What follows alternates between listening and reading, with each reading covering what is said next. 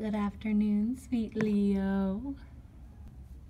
Hi, buddy. Is that a good big stretch? Alexa here from Kitty Charms with Leopoldo. You're so sweet. So very exciting to see him back. He's certainly one of our favorites because he is just so cute. I don't know if you can hear someone howling right now. Leopold doesn't do that though, right? You're just a good, quiet boy who is the cutest little thing. So he'll get his third day weigh-in tomorrow, so I'll let you know how that goes, but definitely appears to be nibbling his food.